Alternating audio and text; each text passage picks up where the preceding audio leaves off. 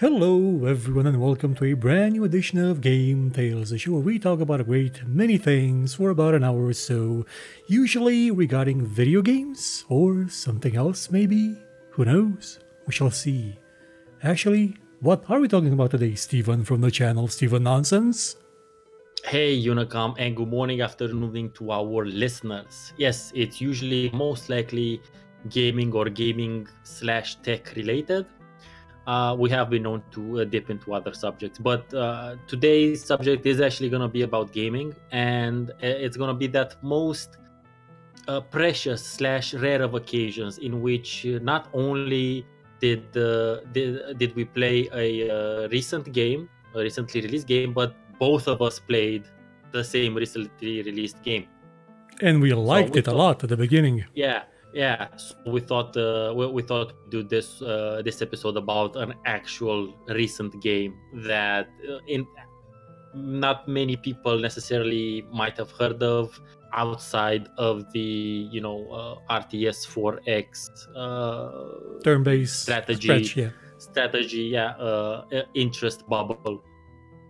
And we actually talked a bit about it at the end of last episode. This week we're talking about At the Gates. I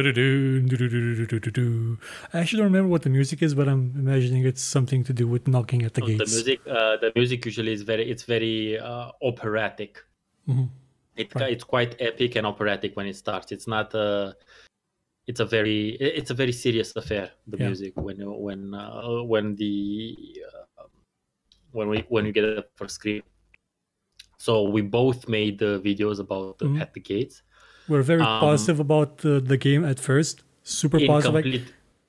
Incomplete videos, has to be said. First impressions. Due to various reasons, yeah. So I wasn't, still am kind of. So I was very overly enthusiastic about the game. I said it more or less is or could be a modern classic and one of the most complex 4Xs made. I did so in my video I like to, in the YouTube's gaming general bubble, people like to exaggerate about all of the bad stuff. Oh my god, this is the greatest thing I've seen in my life. It's the So I'm going. I like to focus and maybe get enthusiastic about shit that's nice, that's good. So I'm gonna try that as some sort of a channel trademark. But then my video is basically based on how much of the game I played, and even though I played about 14 hours of it, due to me playing it on my laptop, that most likely means I didn't get as far into it as someone else who put in 14 hours on a properly functioning spec. But for my 14 hours in it, that was my experience of the game. From the start to about mid-game-ish. But you managed to go beyond the mid-game level, and that's where things get borked. It gets borked around the time you start making stone buildings that don't deplete the resources around you. Because once you can settle in, the game is over. There's just no challenge to it anymore. Nothing challenges you. And it's kind of sad because the beginning is amazing. Like, the beginning gives you a sense of, oh my god, I'm alone with this tiny little tribe in a world that's trying to kill me. The weather is going to murder me. It's the same thing you have in Banished. Like, the first winter will kill you. It is. Especially Banished will destroy you, especially in the winters, because that's and again the winter is. We might be focusing a bit too much on the negative aspects in our in this particular show, but we'll try to also give you a sense of how good the game is and of its potential, basically, because the weather effects, both in terms of gameplay mechanics, as in how it affects your units and production and that sort of stuff, and also how you see it in the game, because you basically see winter start closing in and taking over the hexes. You even see the colors change to like fall colors. You see the trees whittling and dying. That's a superb thing.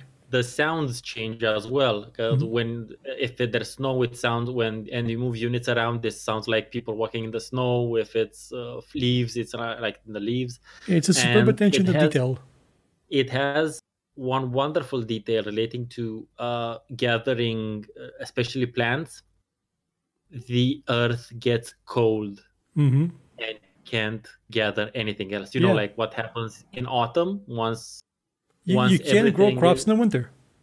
you cannot do that, and it actually shows you what and why and how and whatnot. So I really really like that. This puts me on a tangent of Go my on. dream 4x or strategy. So I want to play a game, I want to see a game, I might have to make this game happen that takes into account soil nutrient depletion. That's just my really, and I have this thing ever since Fallout 1. Because in Fallout 1 in Shady Sands, you meet that farmer who's like, "Oh, these crops don't work," and the Vault Dweller Yeah, you have explains knowledge. what crop rotation is. Yeah. You do crop rotation because of soil nutrient depletion. So I would really love to see that. This would basically be.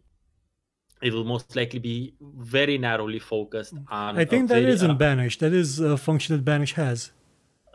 In Banished, you get not necessarily, you get diseases on the plants, and when it comes to the trees, you need to replant trees that for your lumberjacks.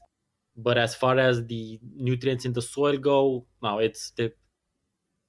they will have occasionally, they have like varying yields, the plants that but it's not soil nutrient depletion level. I would just want something so that you need to research and then apply something like crop rotation and then fertilizers. I know I've played a game that has that, but I'm not sure. It may have been one of the farm simulator, but I still want to say that maybe it was the more of a strategy kind of game. But I think it may have been Farm Simulator that had that. I think that now that's the type of detail I would like to get into when it comes to these things. And I don't know, there is a one dev team working on a indie city builder called Neolithic, which is just Neolithic. That the name, it's Neolithic. And I'm curious if he might be thinking of something like that, because it's a very passionate project, but it looks pretty good even at this point in time. And I know he has different blends of like using one resource to make several things or better things or that sort of stuff. Maybe he has something around that. But this land getting cold and then frozen is quite the closest to that feeling that I would want to see with soil nutrient depletion. On the other hand, also, one very important thing to mention with the winter coming, if you have workers like going abroad to gather plants and the winter comes and they can't gather them anymore, there is a chance they'll get snowed in and run out of food and just die there. And that's superb as a mechanic. That is it is in tune with, so the game takes place during the Dark Ages. You start in 400 AD.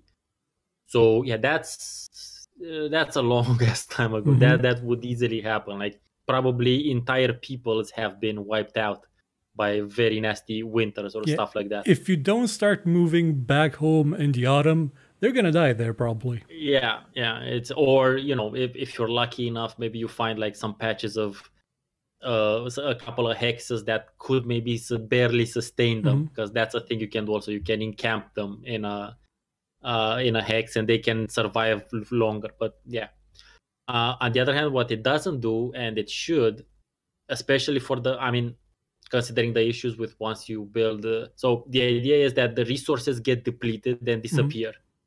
So if you have a hex with whatever it produces, after a certain number of turns, that hex's resource disappears completely, except for a certain number of turns that you have harvested it. Once you build stone buildings on it, that goes away, and it produces things nonstop. Yeah. Also, for example, if you build a farm, like a perishable farm, not a stone building, on some wheat, if you tear down the farm, in a couple of years, the wheat's going to come back. So it will grow back on its own eventually, but slowly. Yeah, that's kind of thing. Like I was hoping it would. I was hoping the resources would regenerate a bit faster, especially the animals, because Mhm. animals basically regenerate on a yearly basis. There's like Yeah. yeah.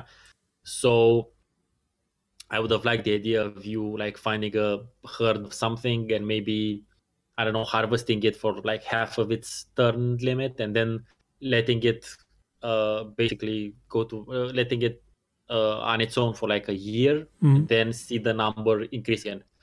But I didn't see that with animals. So you'll be stuck with the with what they had left before. But if you build like a stone building on top of them when they have like half a pixel left, they'll go on forever. I'm not sure about that because I made a shepherd's I made a sheep enclosure once, Mhm.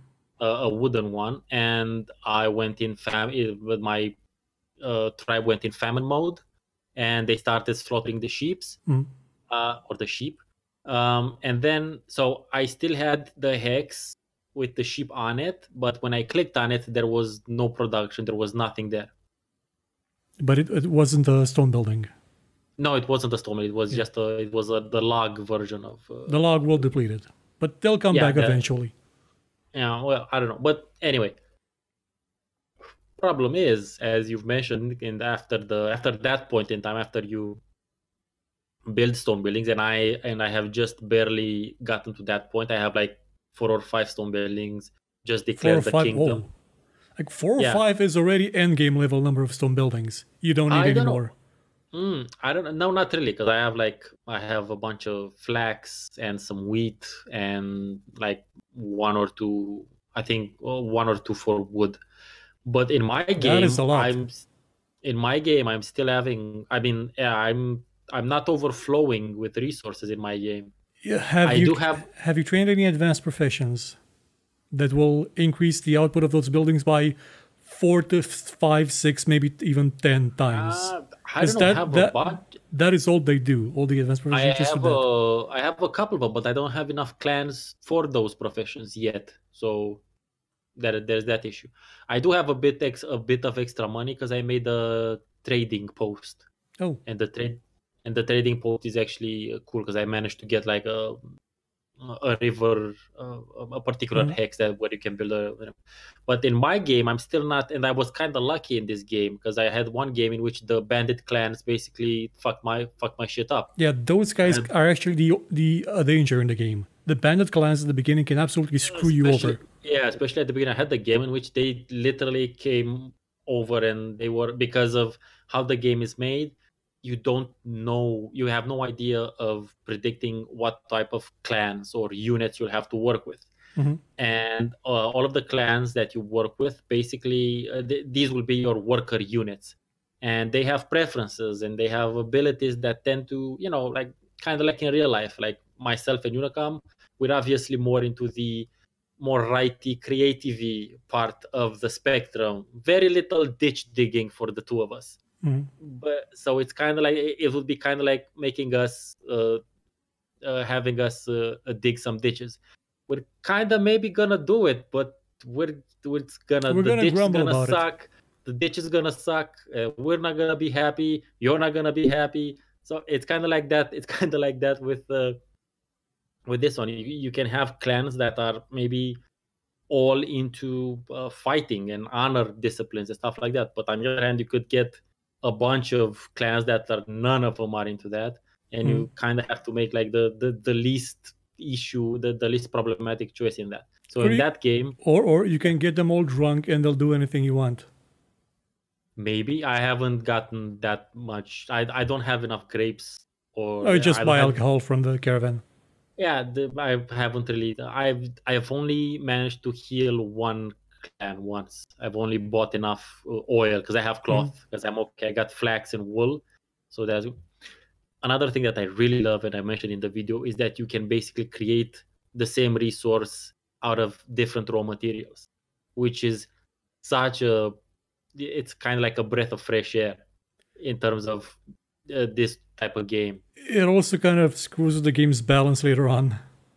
Because one of the things you can make out of a different resource is money. You just need coal to make Yeah. money at one point. That might be And be that an issue. And totally breaks obviously, the game. I'm pretty sure that might just actually happen. I haven't found any gold veins yet. Yeah, it's you actually don't need like in my game I found three. One of them was gigantic. I never got the chance to actually mine that because I didn't need to. A mine will give you at best 80 gold. The coin maker occupation will give you at a minimum 100, at a maximum around 300 a turn. That's crazy. Yeah. Thing is, we have to mention that the maps are randomly generated. Yeah. In general, the first three maps that you'll play will be a bit more balanced, will be a bit more entry level friendly. But from the fourth game onward, it's gonna be mostly random. I think John Schaefer said that there is basically like 6 million map seeds in the game. 600, sorry about that.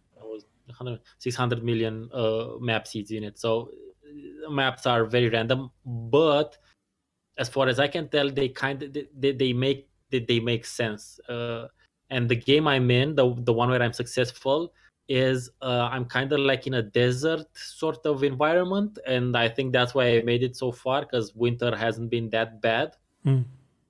But if you're in the mountains, it's fucking horrible.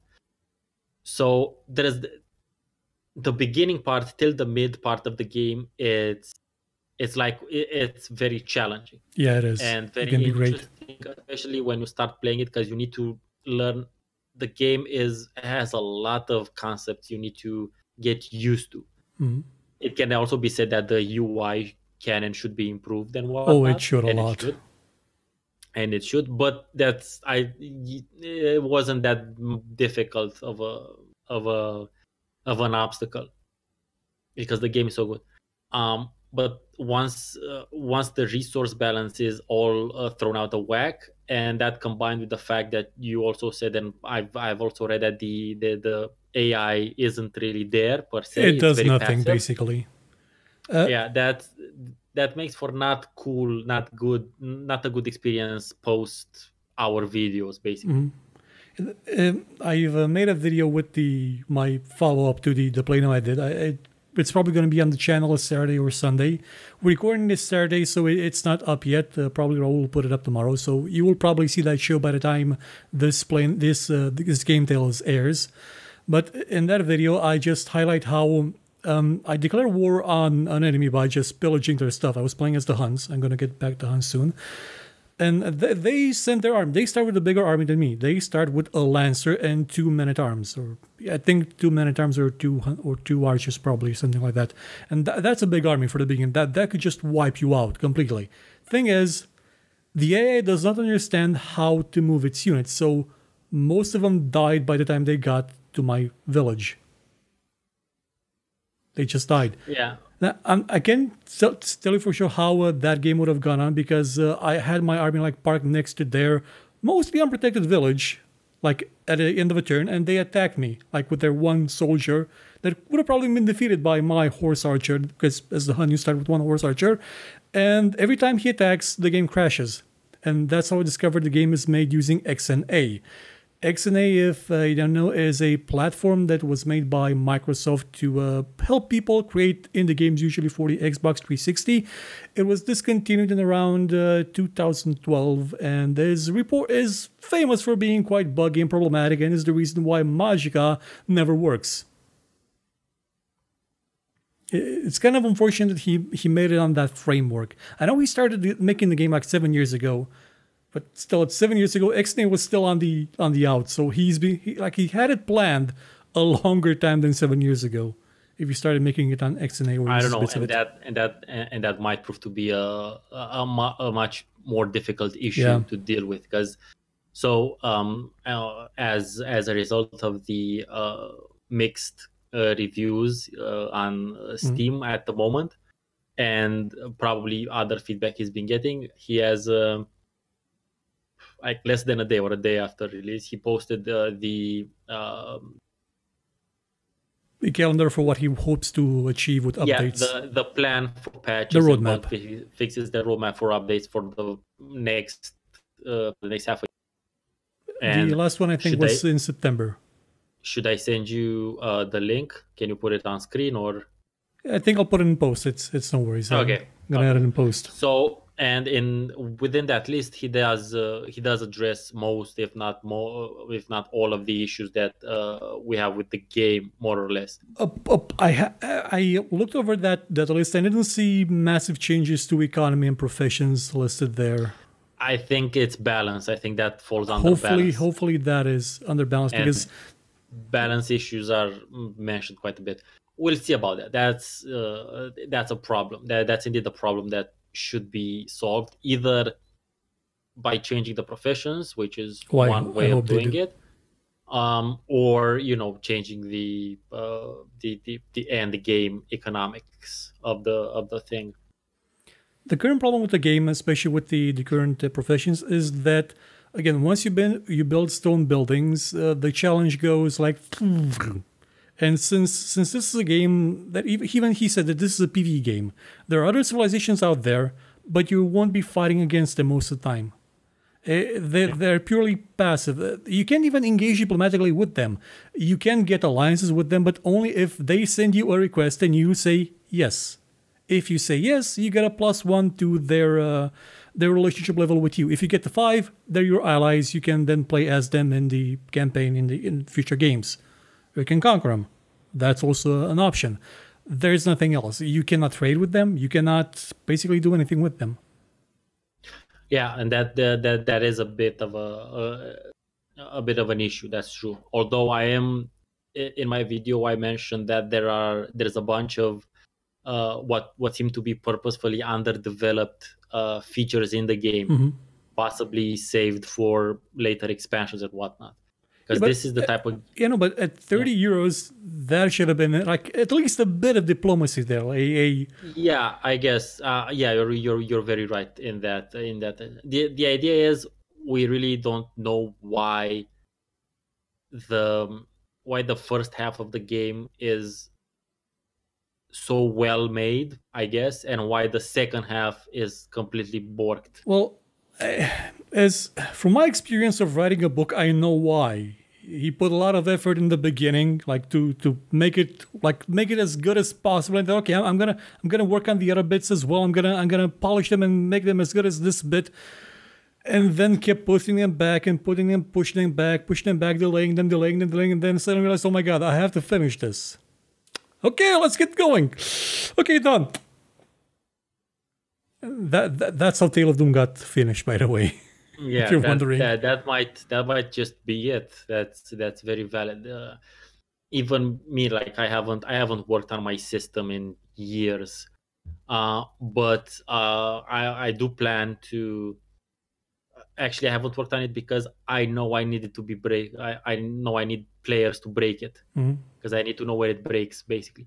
But for the time being, I plan on making something that is somewhat workable, at least for the beginning, for the first couple of character levels, let's say, so that I can get a better idea of what works and what doesn't.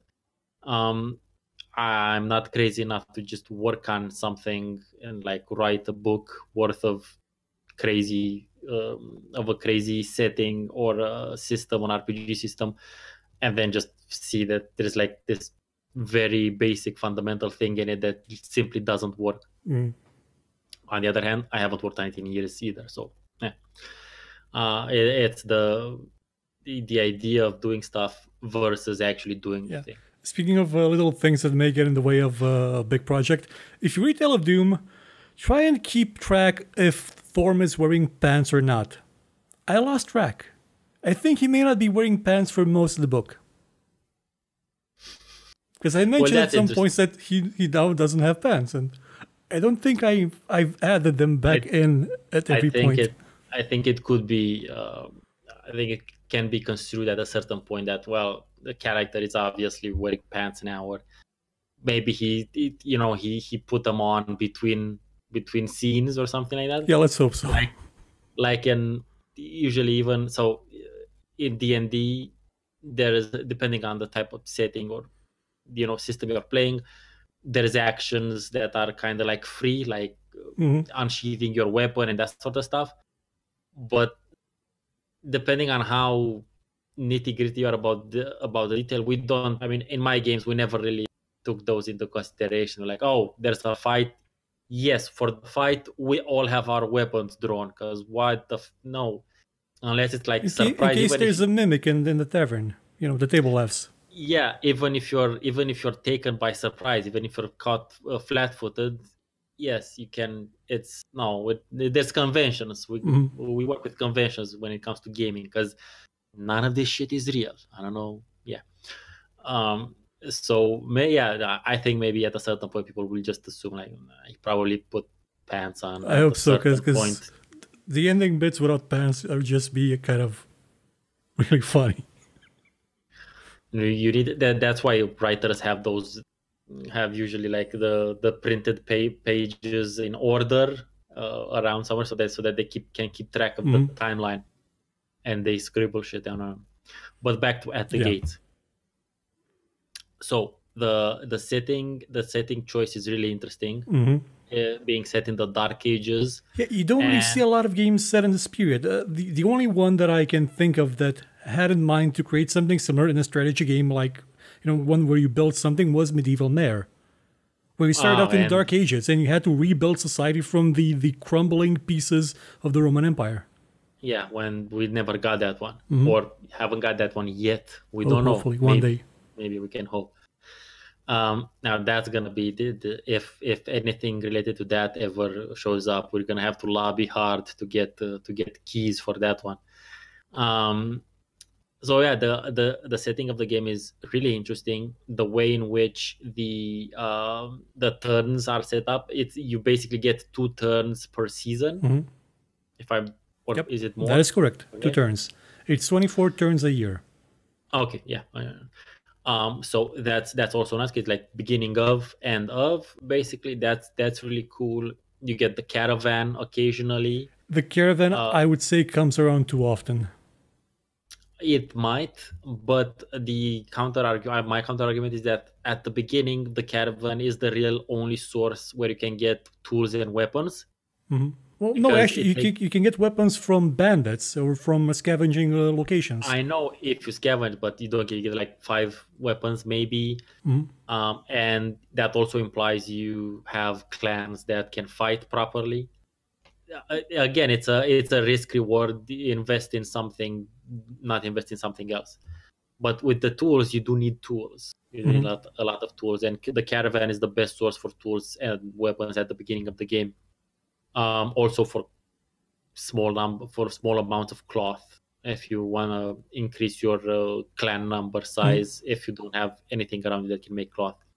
Yeah, I was in a similar situation in my game because I never found flax, I never found stone, I never found sheep. I pretty much didn't produce my own cloth, my own clothes, any of that. I made my own stone just by buying rough stone from the caravan and making it into cut stone with the cutter I made, with the profession I made. Block cutter, yeah. Yeah, the block cutter. And the cloth thing, that I just outright bought from the caravan. Simply. I never made anybody that actually worked with it.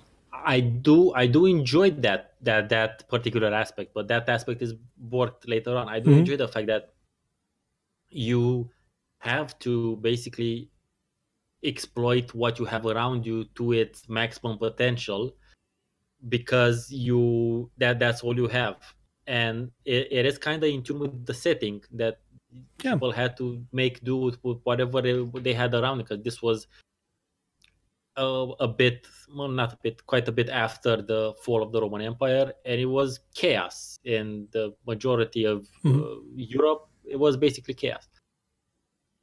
And Not chaos. if you don't have enough resources around you, you can always pack up your village and move out. That's why I did that 3 times, because at first I was in a region that was kind of a desert-ish region, so I thought to myself, okay, I'm going to move to a region that's more, wooded and green with more wood. Moved there. Found the Huns. Ran away like a little girl, screaming. I probably shouldn't have, because the Huns never did anything. Like, they never moved. Yeah, and that is a very unfortunate thing that the game lacks. Although in the list there is at least two mentions of improving Oh, AI. I hope so, because So that I'm pretty sure they I'm so my plan is like I said, so I posted a pinned comment on my video and also on my social media post with an edit about what the game is like in the after the mid game onward, and I'm still enthusiastic about it. I still I still love it, love what it's trying to do so much that I do plan on making at the gates content as the year goes on. So I think I'm gonna do my best to hit every major patch and replay the game, and in that way, at the end of the year, I'm gonna have like this chronicle of how it evolved. where the game went. We'll be able to find out at the end of the more or less at the end of the year Yeah, I did if something it does like improve I or did it something doesn't. similar to that with Space Base DF9, because Space Base DF9, if you don't know, was made by Double Fine a long time ago.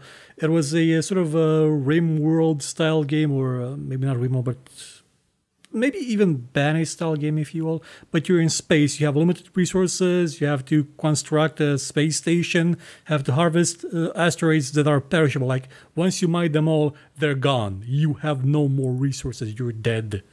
It was a really promising game that at one point stopped receiving updates, like right when it launched. They launched it because they fired the person working, the one developer working on it. And it was really sad when it happened. I was just making shows covering all its updates, so I was really curious about where it would go.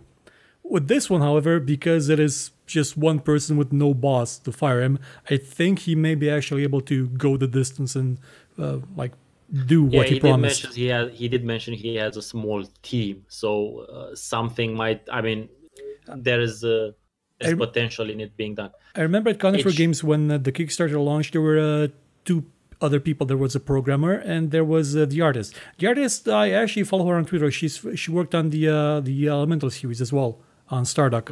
She's from Stardock. the has to be said that the art direction is really nice. Oh yeah, I love It's it. a very pretty game to look at. It's kind of like a Modern Civilization 2.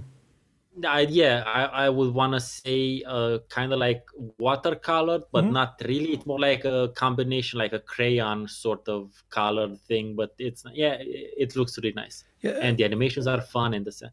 One thing that really bothered me about the Steam reviews I kept seeing is that people complain about the graphics. Like, I don't I don't get know. people that Do they complain about the graphics? Yeah, I've No, seen people complaining about the graphics.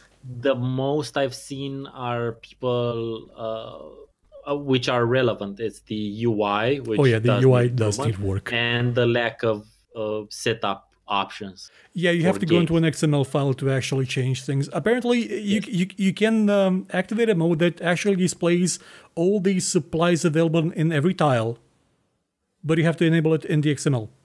That would have been well, useful, like from the beginning, so that you could plan a route of invasion. Because supplies, they're the most difficult part of the game. That never gets easy. Supplies will always be the most difficult part of the game. It's something that can absolutely ruin your invasion plans.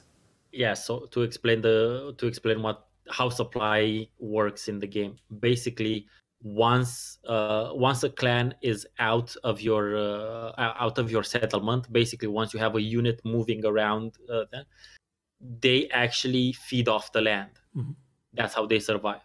And they also have It's their to- own like supplies they have with them for a bit, but yeah, you're yeah, not shown the number yet. It'll be added in an yeah. update.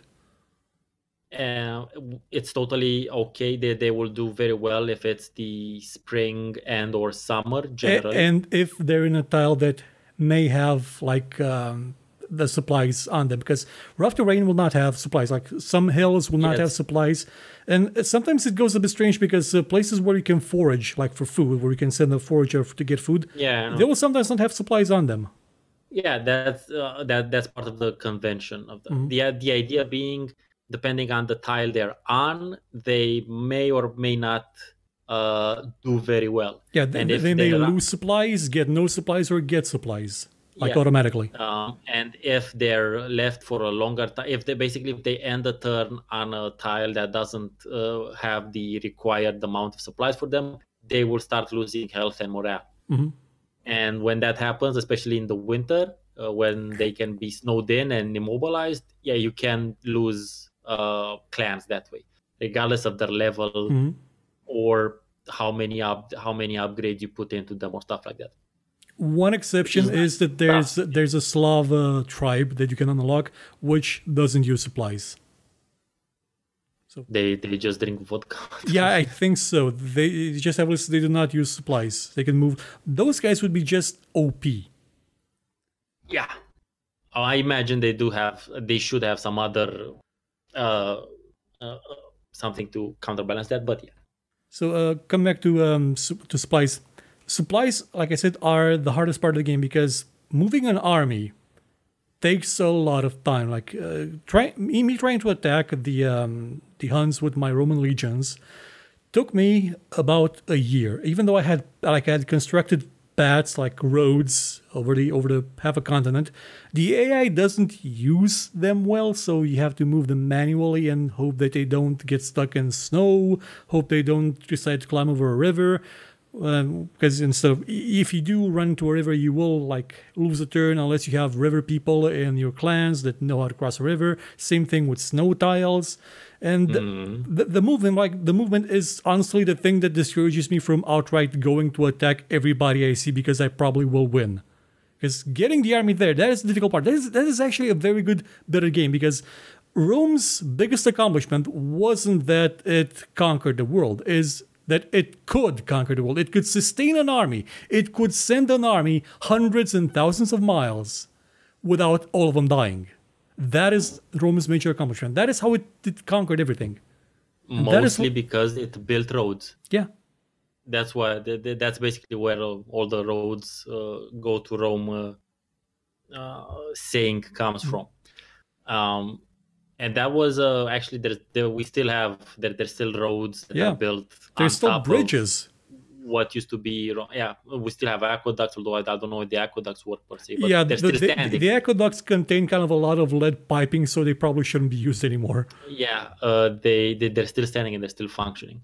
So that works well with the setting. The problem is the game mechanics get shitty after that point in time. And I don't know, the thing is that so the game is should have a limited time span. You should have a limited amount of turns to play each game. I think. I don't think you can take it to 2013. Oh no, yeah. It's like the most I've gotten to was 417. That's where I ended it. Because that's where I don't know. And I could have probably ended like 3-4 years sooner, but I just kept stretching it on and on and on to see what the Roman legions do. Because at one point in the game, you can spend resources to send any of your tribes to Rome or to Constantinople to train as Roman legions. And once you have 5 of them, you send them again to Rome to basically say, hey, 5 legions here, crown me something. Okay, now you're a governor of this province. Okay, you win. And that's sort of the economic victory. It's really easy to achieve. So instead of doing that, actually after I did that, I thought to myself, okay, I'm going to get my Roman legions and just move them around the map and break everything. Problem is the Roman legions as a unit are horrible compared to knights. You can make knights. Knights require you to have noble clans, so you have to spend fine cloth to make your clans, more pompous and obnoxious. But you need to what's the word? It has a word. It's ennoble. Ennoble, yeah. You need to ennoble the clans in order to have knights. Yeah. You actually need that for a lot of the super high tier professions. Some of them being completely game breaking. But knights have the advantage of moving really far. Like I think they move 4, maybe 6 tiles, but they do consume 2 supplies per turn. So they do they have more of a challenge when it comes to moving them, but they move fast. And also they have, I think it was 100 or maybe 120 attack. A Roman legion, which is what I replaced my knights with, thinking that the Roman legion will be better, has 30 attack. It's basically a man-at-arms. which is like 2 tiers down from the knight. It was not a very good upgrade that I made. Yeah, so those are in general the types of thing. The one thing, so in this game actually, I had issues with food at a certain point. I had a lot of issues. I was almost close to zero. I actually went into famine mode, and I tried to fix it by making a briner. Yeah, the briner doesn't seem to work well. Like I think it needs you to have like a +1 to surplus. food, so they'll actually use it. I think he, because from the description I read and the whatnot, you do need a surplus of food in order for it to work. So there's also those type of weird things here and there. But if you do have a surplus, the briner in its upgraded version, which has 10 times the output, like instead of making 10 food from 1 food and 1 salt, it makes 100.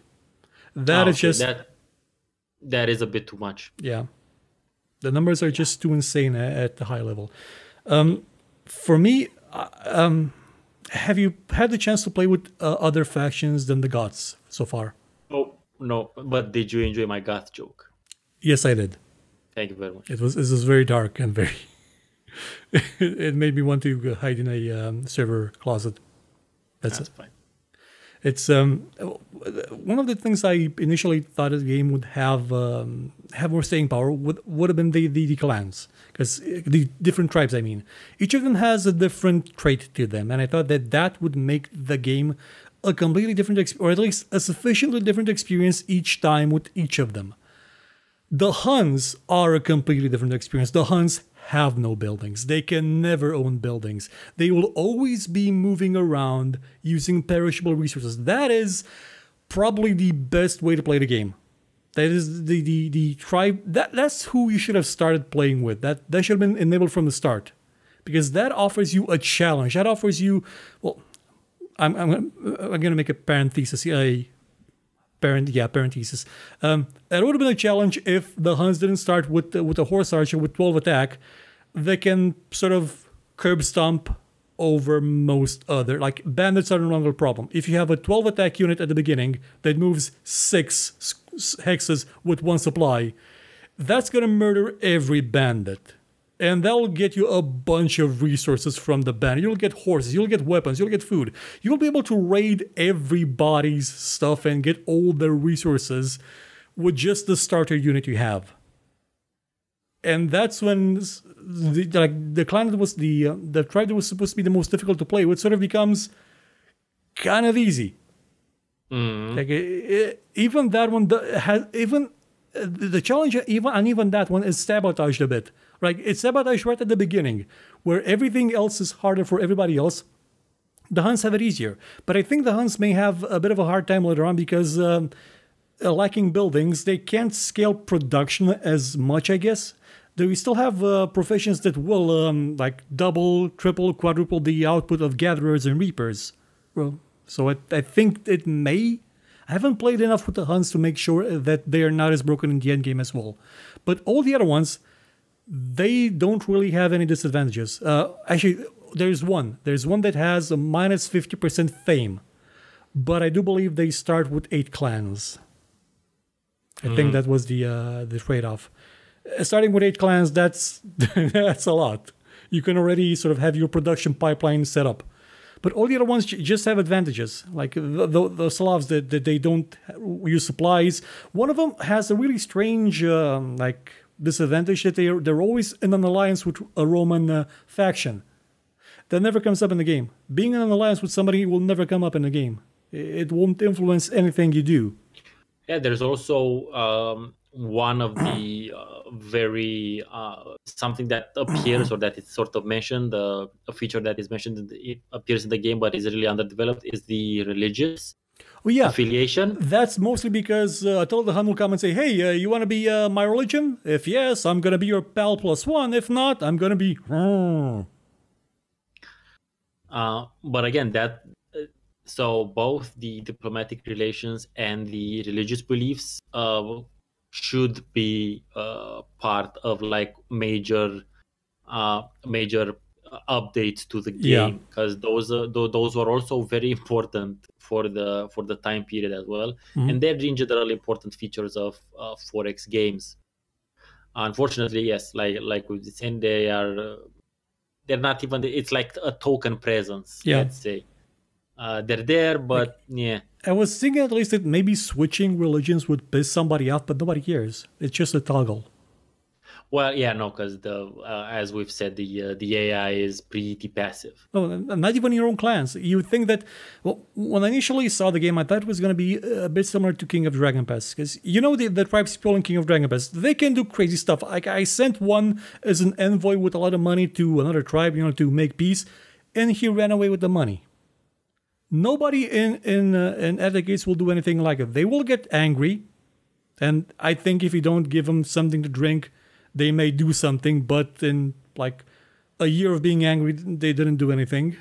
So I know their production goes tanks. The longer they're pissed, the less productive they are. yeah, That has happened because they will have feuds. That is very yeah, King of feuds. Dragon Passy as well. Feuds are the only thing they actually do. Sometimes they will get upset if they suddenly decide that they want a different job, but that happens. Well, actually, that probably depends on your luck, but it hasn't happened all that often to me. It happened like 3-4 times in 300 turns. I don't know. For me, it happened quite a bit. Like, It was quite if I made sure to give them jobs that they were okay with at the beginning, they really didn't speak out. I did the same, but mine still. Some of them, a bunch of them actually still. Again, it depends on all those traits are random. So regardless of, like, some of them will have the trait which basically governs this this wishy-washiness is called desire. And they either have desires or don't have desires. But if they do have desires, they can have a lot of them. They can have like 4 times as much desire, and that basically just increases the chance of them basically throwing a fit, Yeah, and wanting to take their toys and go home. And that happened quite a bit to me. I found clan management to be much more of an involved part of the game, at least in my game, because I had to deal with a lot of. I had some of them were leprosy. yeah. I usually send those out as explorers or people that will never be in contact with anybody else. Yeah, and if a clan with that sort of a thing like with a clan with leprosy is on the same tile with other clans, they just bum everybody. Yeah, everybody's going to be really out. sad. But if you have somebody that's charismatic in there, nobody will ever fight. So if you keep a charismatic character in there, you'll have no feuds. Yeah, the leprosy clan, I just made them like loggers. So I'm like, no, you guys, you're a lumberjack and you're okay. You're just gonna go hang out in the forest by yourselves and work all day. Yes, and you can dress whatever way you want. No one's judging everybody. But no one's judging that. But I just don't want you to bomb everyone else out. So for me, that was a bit. I had a bit more of an issue with managing clans, and I also got the King of Dragon Pass vibe. But just like with the other things, it's not that game. King of Dragon Pass is so wonderful, so wonderfully well done. And it's gonna get its spiritual successor 6 Ages this year. 6 Ages has been released on the iStore tunes thingy. Nice. And this year it should be coming to PC as well. Awesome. Because I've been in contact with the dev, and I'm gonna really looking forward to playing 6 Ages. But King of Dragon Pass is at the gates is the closest to King of Dragon Pass in terms of what a 4X could be. Well, could be, not is. It doesn't have magic. That's true. Which is a good thing. Well, if you would. Well, the Grand Strategy channel was sort of conceived as a naming scheme to describe a 4X in real time. So in that case, I would say the Crusader Kings 2 is a lot closer to King of Dragon Pass than At the Gates is. Because in that game, you do have a lot of characters that do have traits, like a lot of traits, that can make them do super crazy things, like marry their horses or kill their kids. Well, King of Dragon Pass isn't real time technically because you make Yeah, decisions in turns but I in mentioned this each season. that grand strategy is used to describe things like civilization or maybe even like King of Dragon Pass, but in real time. Which actually, I wouldn't call King of Dragon Pass grand no, strategy. no, No. but that's what Crusader Kings 2 is. Ah, okay. And technically, it's sort of splintered off from Europa Universalis, which was initially turn-based. So it's in its own thing, but it's splintered off from 4X. And when I'm talking about Crusader Kings 2, which has a lot more layers of complexity than at the gates in terms of its politics, its characters, its not its economy. Its economy is absolute garbage. It's just one resource you get from tax. So that's kind of the same level this one actually. But you do have training as well. Once it balances out. Sure. Also, how would you? Yeah. One more thing. The one of the interesting aspects, as you said, is the clan management. That you have to be careful with how you manage them, how you put them into what areas. There is a profession called instructor that just removes negative aspects from the clans. Yeah, but it's not really that cheap to do. It does cost like 40 parchment, I think, to remove one undesirable trait. And yeah, that's kind of, at least for the most. Yeah, at the beginning it'll be a lot. After the midpoint, you won't have anything to do. You literally do not have what to do with parchments other than sell them. I think you kind of use them for something else. Yeah. I think you need them to upgrade some stuff. To ennoble some, I think you need to fine cloth and parchment to ennoble clans. I think, or something. I think it makes sense. Anyway, yeah, I'm aware that I know that exists, and I found it to be interesting, but never really got to. I don't know. Yeah, I didn't even bother with it because I set up my clans in such a way that pretty much nobody that has a desire to fight with somebody else is ever with somebody else. And it works. Yeah, and I like that. I like that. Maybe the instructor should get 86 for because it would take away from this balancing act that you have to do, especially at the beginning. One other thing I learned to do during my game was basically profession cycling through the same logistics chain with the same clan. Oh, to upscale them. Not necessarily, no, to just get. So it was about getting stone. I didn't have any type of stone, but I did have coal or logs.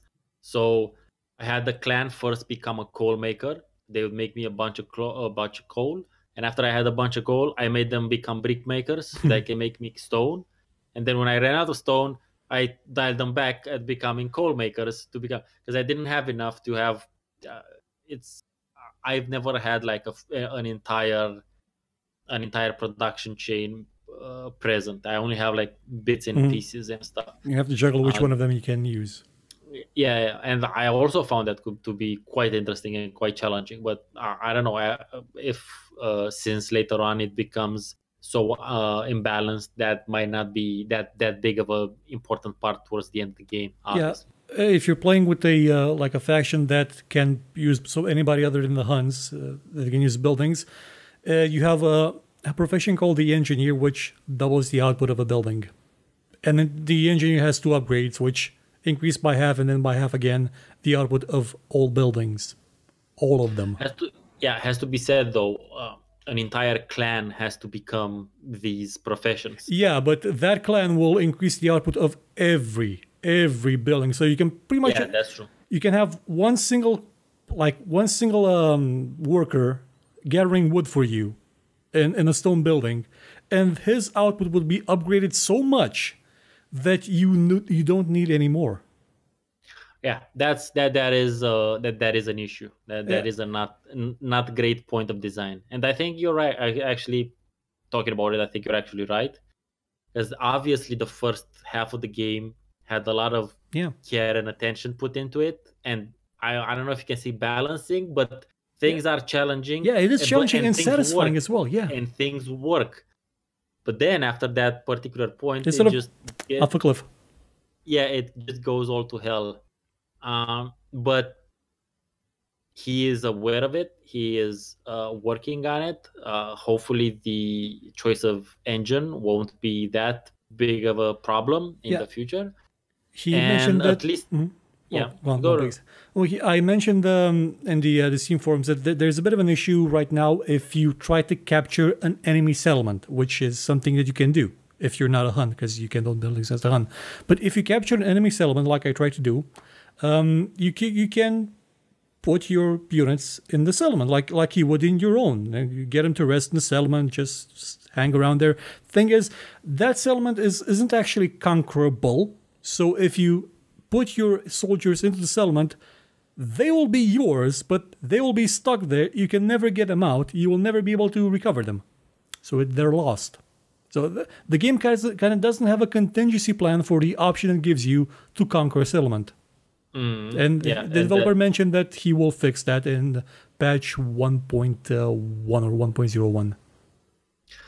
yeah, obviously. So a couple of things can be easily sort of solved by just 86ing a bunch of professions, and most likely, downgrading Yeah. a bunch of them. Some numbers need to be cut. Yeah, It's some issue that you see in some MMOs like World of Warcraft, where damage is now or was at one point in the millions. They had to update the game in Worlds of Draenor to like basically cut all the numbers by 10,000 or 1,000, just so they would make sense again. yeah, they did the I don't The know crunch. what the oh yeah, the denomination. But you kind of have to do that with money as well at Yeah. a certain sometimes. Yeah, that has to be done, but not for the same reasons. In this case, they have in the case of WoW, it was literally that takes up, despite regardless of how powerful the computers are, the more digits the numbers have, the more processing power it will actually take to deal with that. So having to It deal was with more of an issue millions. of them taking too much space on the screen. That too, I'm pretty sure that too. But I'm pretty sure it made their logs considerably cleaner and whatnot as well. So I think that's important to have in consideration as well. In this case, it's mostly about the fact that they are really imbalanced and that sort Yeah. of stuff. So I think eliminating some professions would work, modifying some others, and I don't know.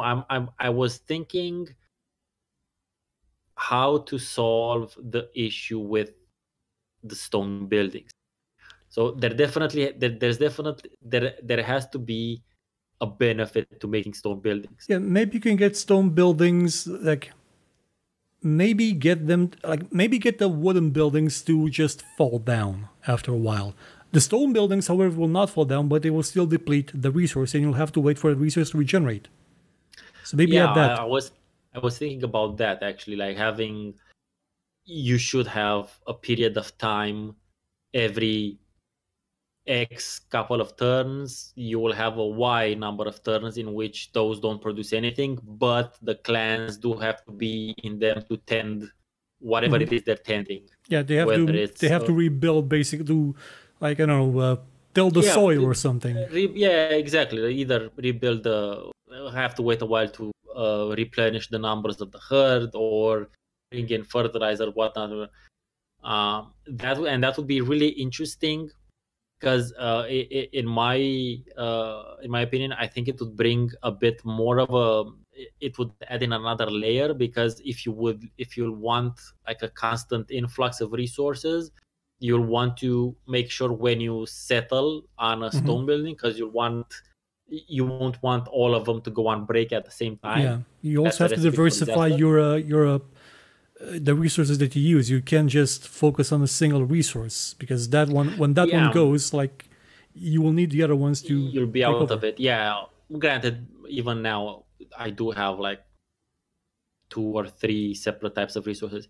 I think it would require a bit more attention to basically limiting the amount. You should get the option of telling your profession how much they should work. Like, yeah, you can do 10 things, but I don't want you to do 10 things. I want you to do 7 things, because I need that extra 3 raw material to make something else. like you just slaughter the pig. Yeah, don't make it all ham.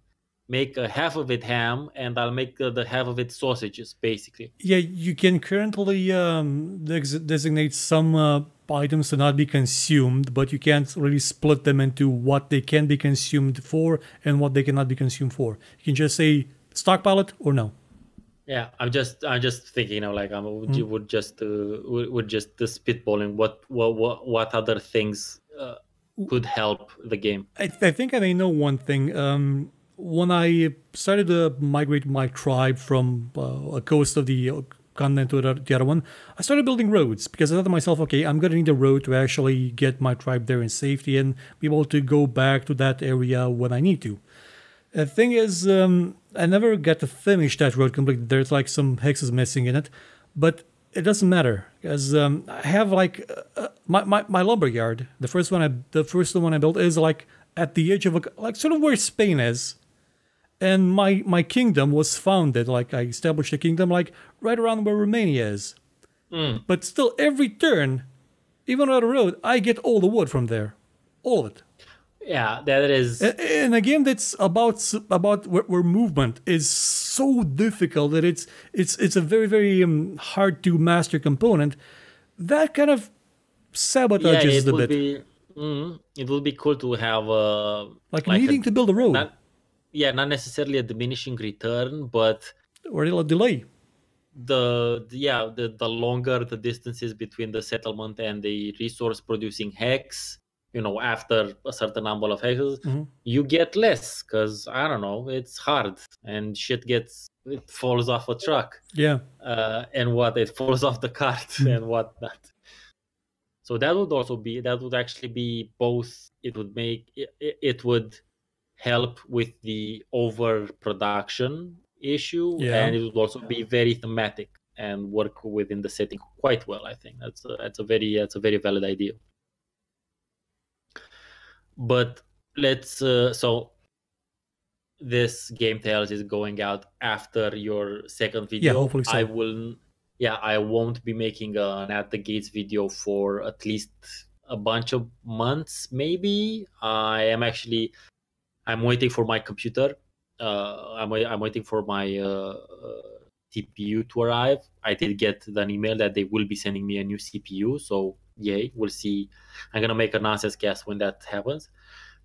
But I don't want to spend the extra amount of time of playing it on my laptop because it is extra slow on my laptop. Oh yeah, it's not a super fast game, and I don't know exactly why because the AI doesn't do anything.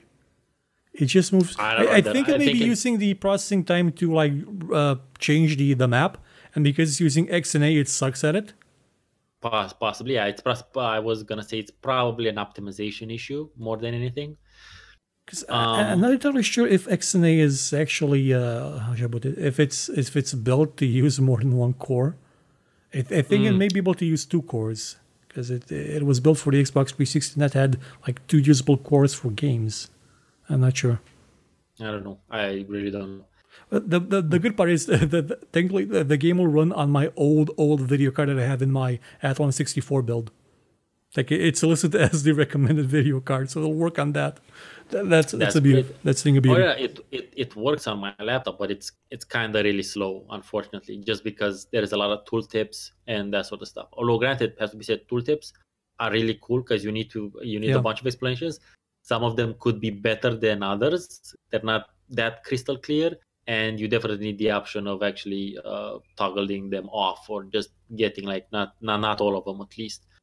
That's more of a nuance thing that I think that can be fixed faster. I gotta say, being able to keep notes, or you have a keep note button like in the upper left corner, and being able to add notes to everything, like units to the tiles and all that is a feature that a lot of games lack, and it's something that is really useful to keep track of stuff.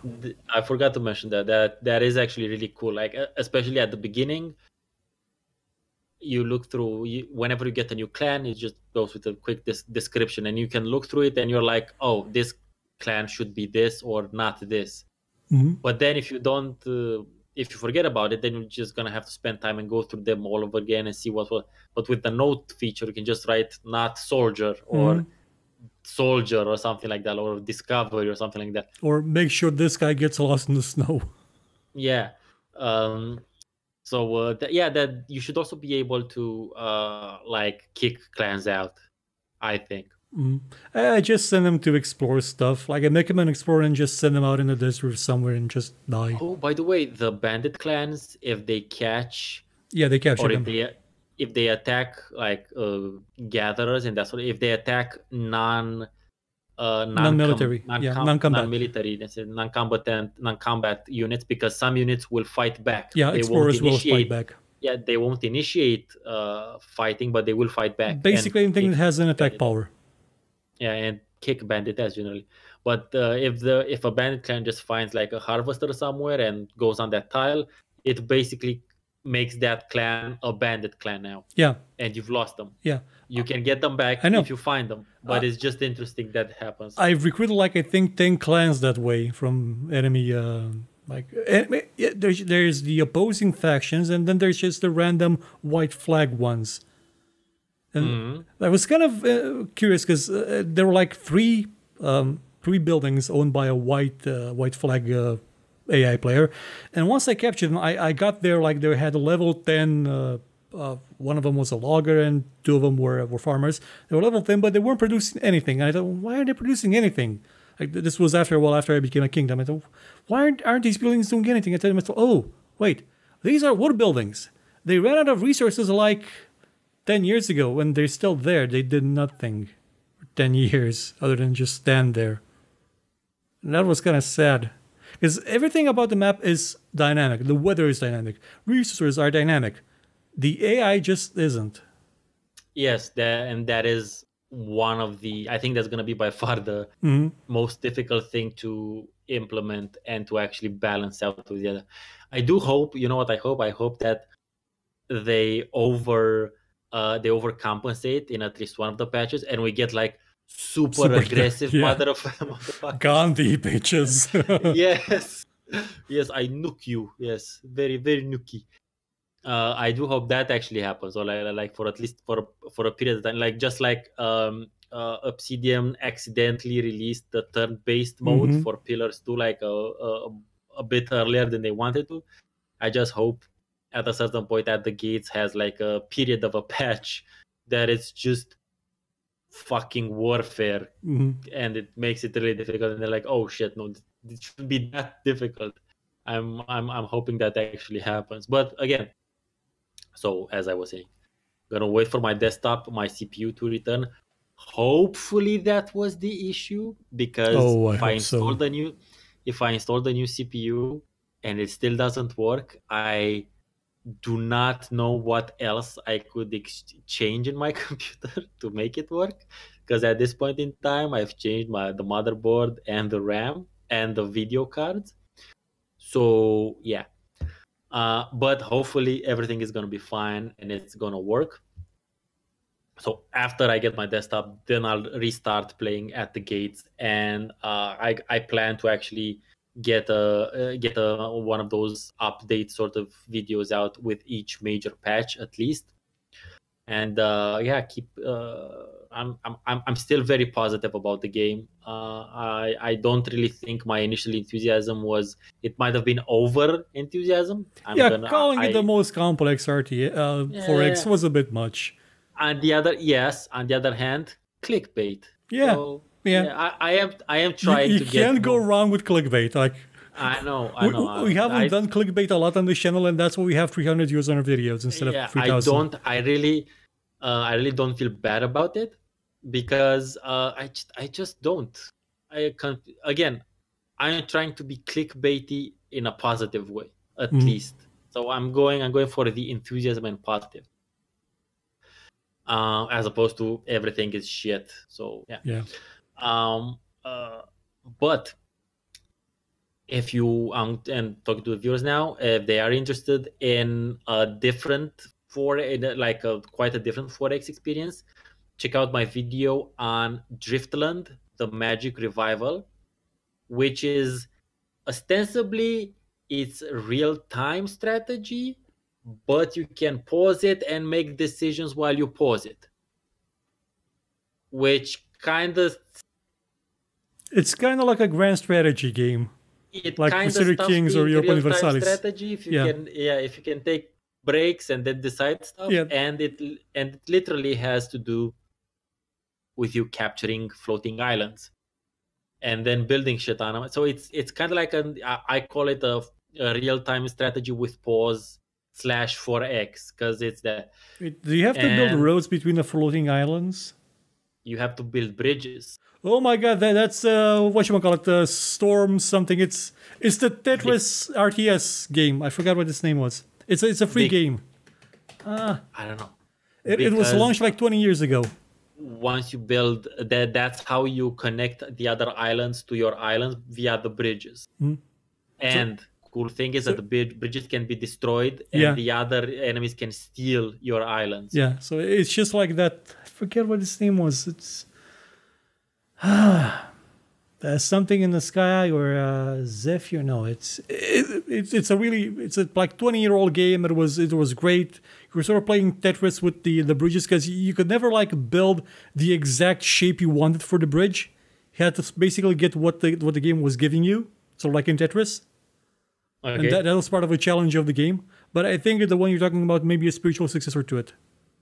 I don't know about that. I haven't. But the idea is that the Driftland is really cool. It looks great. It has very nice graphics. The AI is very fighty. Also, yeah, it's really nice. So if you're interested in this general 4X sort of realm, but not necessarily the civilization approach, yeah, try Driftland. Check out my video because it's a really fun, cool game. Or try Netstorm Islands at War. That was the older one. It was released in '97. Okay, well, not God, that. it's old. I mean, it is. No, it is. Not that, but it is. And yeah, look, if you search for a strategy game with floating islands, the first result that comes up is Netstorm. The second one is Driftlands. Okay, makes sense. Well, Netstorm has been older. It has more internet relevancy. But yeah, Driftland is a really nice choice, and I think I might have another 4X for a bit later in the year as well. But I don't know, because we'll see about it. I might play something else besides that. And anyway, so any closing thoughts? Well, I do hope we get to see this game at its full potential because the beginning part of it really just made me fall in love with it. And the rest of it just sort of made me feel like it kicked me out to the curb and left me in the cold. Yeah, I haven't been this enthusiastic about the game since Tyranny. And I really love, and I said Tyranny would become a modern classic as well. And I don't know, it might still. I still think that game is wholly superior to Pillars 1. Like there's no doubt in my head. I haven't played Pillars 2 now, but with them adding turn-based mode, I am way more interested in playing it now. So I'll see about getting that at a certain point. But yeah, I'm just good. Sorry. Well, that's pretty much what I had to say about the game in terms of. Okay. Sorry. No, I was just hope. like closing. I interrupted your closing thoughts. No, that's pretty much all I had. Just with the hope. Okay, cool. I am for my part, and I'm like I said, gonna try playing it and do updates, and hopefully we can have the same discussion in like half a year or at the end of the year. In September, because the last patch listed in the roadmap is in September. I'm pretty sure that will change as time goes on. Those tend to change, and things happen. But yeah, hopefully we can have this show at the end of or maybe not just about this, at the end of the year, and we can take stock of what we said now, and then see what happens in the meanwhile. Other than that, let us know if you enjoyed us talking about an actual recently released game. Odds are, if you don't really follow either of our channels on daily, you might have not known about At the Gates. A lot of the comments I got was from people who were like, I had no idea this existed. So that just goes to show that this was a big event for you and me in our but not for everybody else. But not for everyone else. So that was that's why we're interested. If you enjoyed this, very unlikely that we'll ever get to do this about like a AAA title or Oh, something like probably that. not. No. But maybe about other indies, Hmm. we're just gonna have to wait and see. Yeah. What do you have anything planned for the upcoming week on your channel? Well, apart from this show, I was playing Anthem, the Anthem demo earlier, and thought to myself, okay, I'm probably gonna make a show about it. Let's see if what the game's like, what this demo is about as opposed to the alpha. And I just played and thought to myself, why bother making a show about Anthem? It's everybody's gonna make one. I don't really. I'm not in love with Anthem. There's no passion there. I'm just gonna probably say, yeah, this looks okay-ish. When you enter the suit, it has a really neat animation and shows you the suit is actually quite well designed, well made. The alpha made me feel like the 2008 PC port of the Wii version of Iron Man was a better game.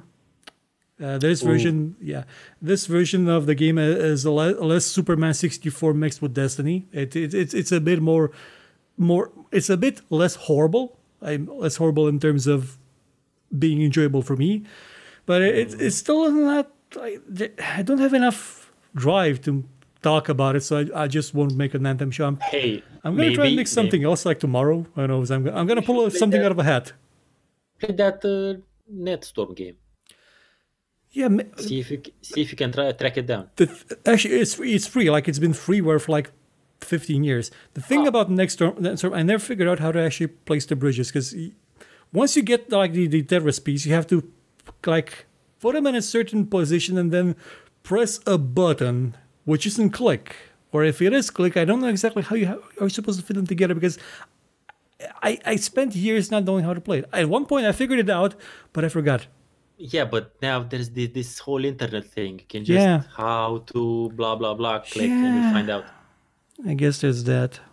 Hey man, you never know. That would be a good idea. At least it's something that you would be at least halfway interested in doing. I get the feeling of. So just like you said, yes, everyone will do Anthem, I guess.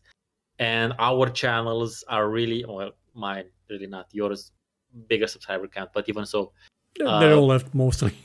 Yeah, in when it comes to these like super major popular AAA stuff, there's other way larger channels out there that have that YouTube will push out there. Yeah. So that's why I focus on indies, and this year a bunch of older cool games, because again, I really think these older games need to be taken out of the shed once in a while and talked about. If for nothing else, then just offer a bit of context. Like like me playing Stronghold HD. That was a. I'm pretty sure I would have had a completely different experience if I played it in high school, when I had time to burn. But now, when I don't have time to burn, it's really not my bucket of syrup. Again, it's a good game. Exactly, it does exactly what it does. It's just not my particular brand of cognac. Actually, I think I still have the magazine where I first saw Stronghold in somewhere under it. I'm just gonna go and get it, just so I can show my first interaction with Stronghold. Just 1 second. Go for it. It's totally fine. So that's why I think that doing something that is actually not necessarily, current, can actually help. Especially since you just said you don't want to do Anthem. Like, fuck it. No, everyone else is going to do Anthem. People probably already have a bunch of channels that they will go to for that particular information. So why not offer an alternative? Why not offer something that they really haven't actually heard about? Talking about this Driftland precursor sort of thing. So on my channel this week, I will have either a video game review, a quick one, or I will have an actual, honest to goodness, tabletop RPG review. It depends on how much time I actually have to put in. related to the RPG, to the tabletop RPG review, but I will try to get the tabletop RPG review because I plan to go on a bit of a holiday in mid-February. So I might wanna hold the video game review for that period. And Voila. yes, nice and shiny. Yep.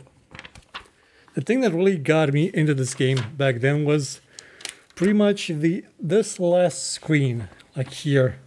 Look at that beautiful castle. Oh yeah, I did say that. I did say that it looks good now. So back then it looked amazing great. back then. Like everybody loved it. Like look at that score. Oh yeah, 94%. Yeah. That's amazing. It is. So I was just telling, I was just filling the air and told our listeners / watchers about my plans for this next week, which you get to listen to when you edit this. Okay. And I think this means you all the Aliens vs Predator 2, Civilization 3, Jesus. Yeah. I think so. This means next GameTales will actually get to talk about D&D, D&D and tabletop RPGs, which might actually fit in better if I actually get to do the tabletop RPG review this week or next week. Anyway, we'll see. Anyway, speaking of this particular magazine, this is the first non-pirated game I ever owned. Mm-hmm. I had it for like 2 years until I loaned it out to somebody that lost it in Bucharest. So I never loan games anymore to anybody. Of course not. They never bring them back. Seven Kingdoms. That was that particular magazine was very. At a certain point, they managed to somehow offer full games with their on their CDs. So that was kind of cool. The second one they offered was International Rally Championship 2002. And the third one was Heroes of Might and Magic 2. Oh, the succession was without the expansion. Sadly, I didn't get to buy that one. I didn't. I don't remember that one. Yeah, but it was so sad also. But yeah, I was finishing up. So time to say our goodbyes. Yeah, well, we'll see you again soon, people. Next week with D&D and tabletops and Dungeons and Dragons and RPGs, all sorts of stories about how we got kidnapped by wolves or cause other people to get kidnapped by wolves. We'll see. Yeah, that has to happen. Goodbye. See you next time.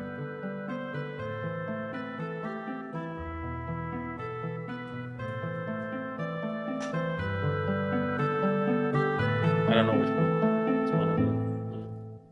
Somewhere.